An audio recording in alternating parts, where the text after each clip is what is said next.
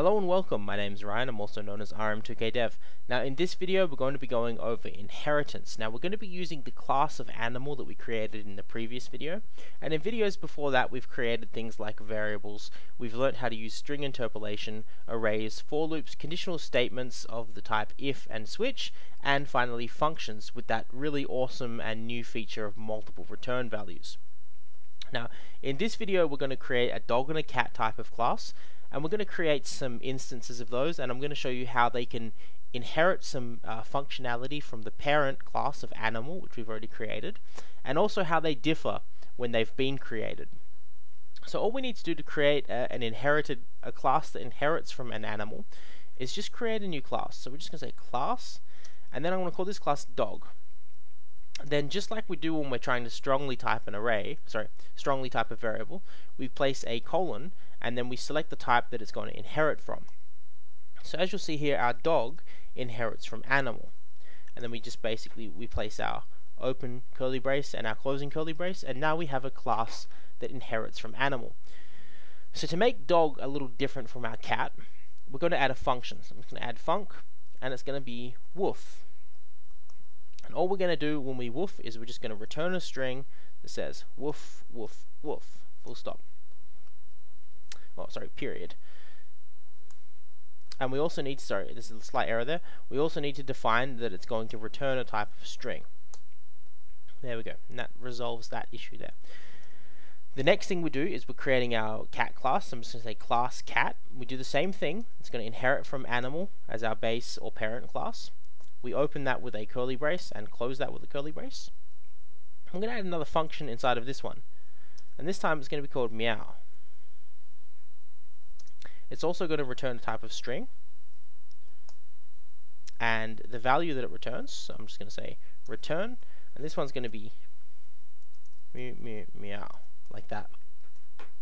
So what you'll see here is we have these two subclasses, dog and cat, which both inherit from animal.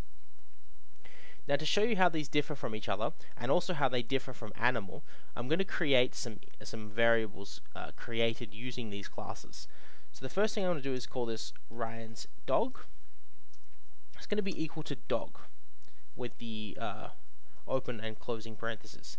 And you'll see straight away inside of our intelligent editor, I think I've called this thing on the side a different name in every single video, but I don't really know what it's called, this real-time compiling console logging thing of awesomeness that we've inherited, so that we've created an object of dog, and it has got a name and an age.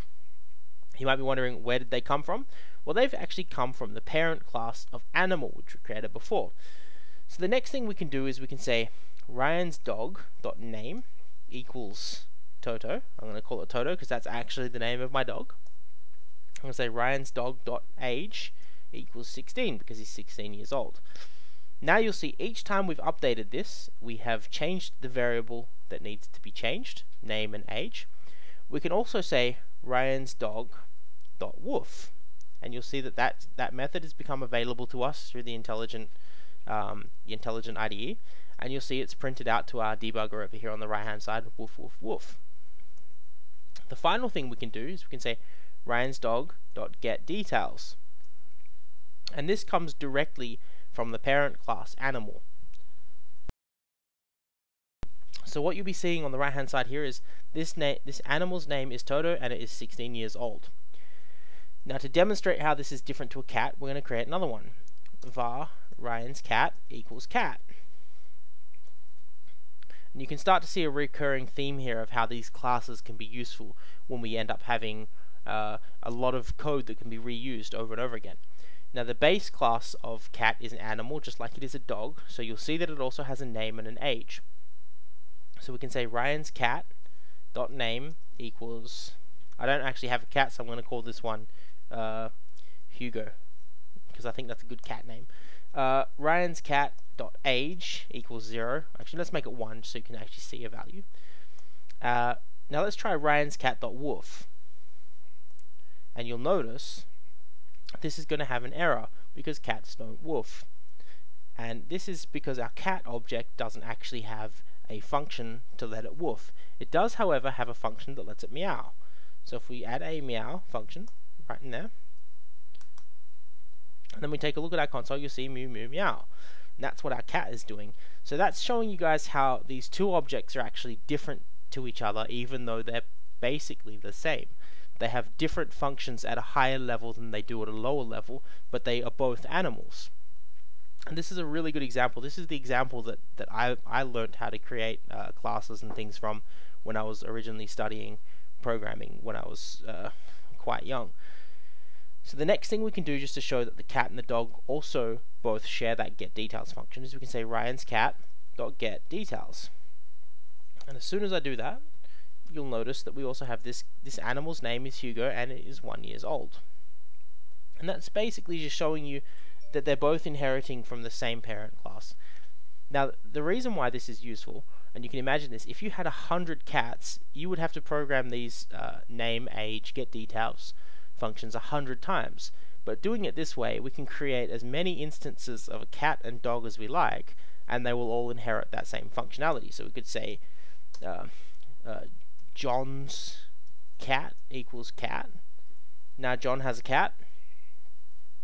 We can say Dave's cat equals cat.